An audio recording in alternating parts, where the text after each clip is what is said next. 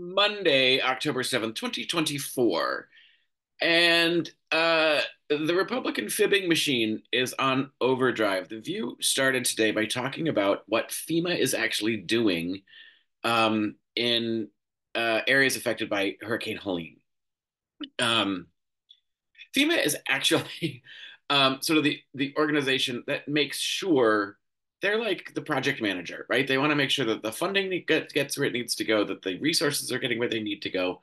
They're not actually like rebuilding a house. They're just making sure that the support is there to get the house rebuilt. Um, so, uh, but Donald Trump and JD Vance, and then that whole team of liars is saying the most ridiculous things about the Biden administration is taking funding away from FEMA and giving it to migrants for their housing.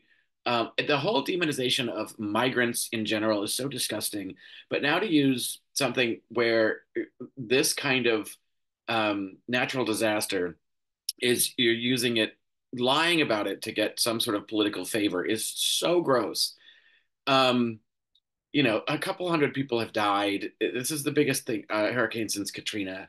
The destruction is awful. People are having a hard time getting information at all. So the fact that there's misinformation being spread by the presidential candidate is just fucking ridiculous.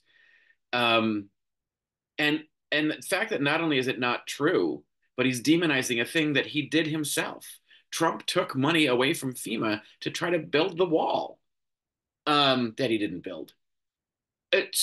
And I just don't understand how anybody like I know that people just don't care anymore. They just aren't paying attention to anything that he says, just because they want to vote for him so badly because he lets them be as hateful as they want to be. But you know, there was some staffer that said when the wildfires were raging in California, he actually he had to be shown election voting data for the counties that would be getting support to help fight the fires to make sure that enough people voted for him in those counties. It's like that kind of retribution is just ridiculous. It's supposed to be you're the leader of the United States of America. I get it. As a people, we're not very united. But this whole idea about states' rights is bullshit. And if he were elected, he would want to defund FEMA. And 35 senators, Republican senators, actually voted to defund FEMA, which would mean there'd be no coordinated effort to help these hurricane victims. And that's another thing that he wants to throw back to the states. So good luck, Florida. You're going bankrupt within a decade. Um, I just don't get it. Why would you like? Are they telling people in Florida that? I don't know. It's mind-boggling how much damage the man can do, how egregious he is with people's lives, and with playing with people's lives as political pawns. And there are still tens of millions of people who want him to be the leader of the country. It's mind-boggling. Um, so at one point in the VP debate, JD Vance was saying that criticizing the Democratic platform about wanting to censor misinformation, and which to me seems like a pretty good idea. And I feel like if your team is the one that's uh, in support of misinformation and is against any kind of fact checking, it's because they peddle in lies. Like they just want to be able to lie to you as blatantly as they possibly can, with no consequence. It's absurd. And I mean, if any of this were happening, I hate the whatabouts stuff, but if any of this stuff were happening from the Democrat side, the like it would just be the world would upend. Fox News is gleefully reporting these lies about FEMA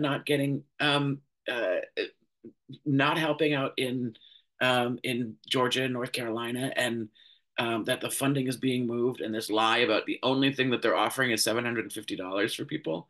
That's an emergency. Like, here's the money to help you bridge the gap for a hot second. It's disgusting.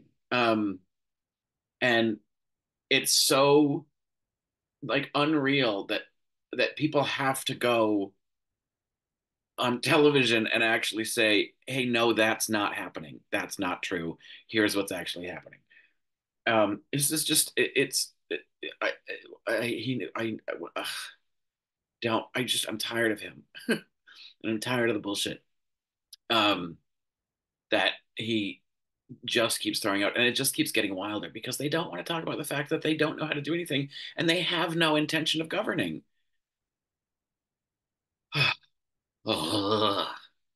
Anyway, big. It's a start of a big week though. uh Harris is on 60 Minutes tonight, and um that's the interview that Trump backed out of. He was invited. I want to see how they're going to handle that. um I guess I'm going to have to record it because there's a town planning board meeting that I want to go to in person. um and then tomorrow Harris is doing not only The View live, but she's also going to be on the Howard Stern radio show. So I want to hear that.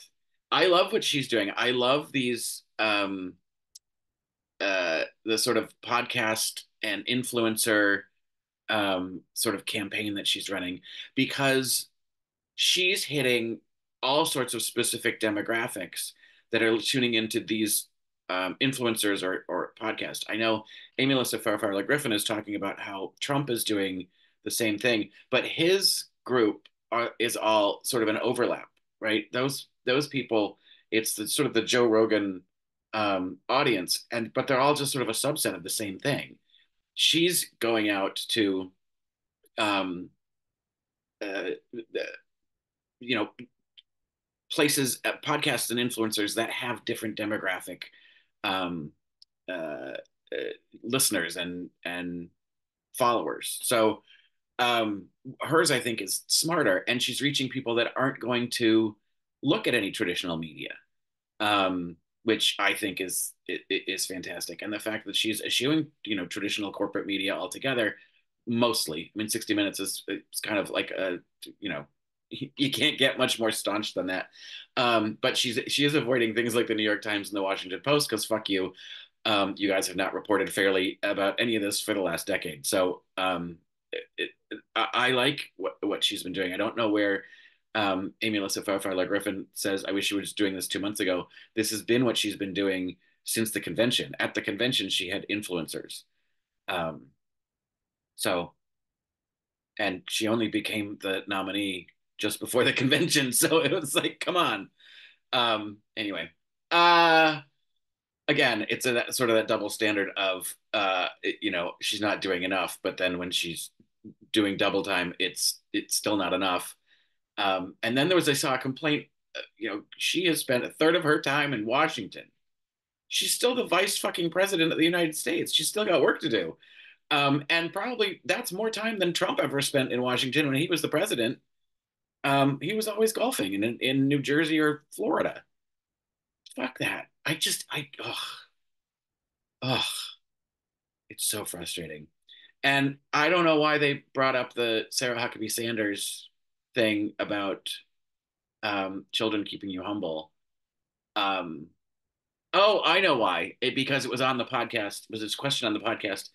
Um, Call Me Daddy that Harris did, and I wish I didn't listen to the podcast, but I wish I could have heard the rest of that answer because um, I loved that her initial response is that there's a huge amount of people that aren't aspiring to be humble. And I love that. A lot of women that are not aspiring to be humble. And I love that answer because Sunny is right. And I think the other one, Sarah Haynes, that no one ever talks about Trump's humility because he doesn't have any. And his speeches are getting weirder. His delivery is getting more kind of demonic. Did you see Elon Musk jumping around the stage behind him like a fucking, you know, I want to say teenager, but more like a toddler? Weirdo. That's just the whole thing's bizarre. So anyway, I'm kind of having trouble processing that this is where we are, and we've still got about a month to go, which means it's just going to get worse. Um, but a big week of interviews and information ahead. So let's. Oh, and Tim Walz is going to be on Jimmy Kimmel. So there's a lot to pay attention to here at the beginning of October.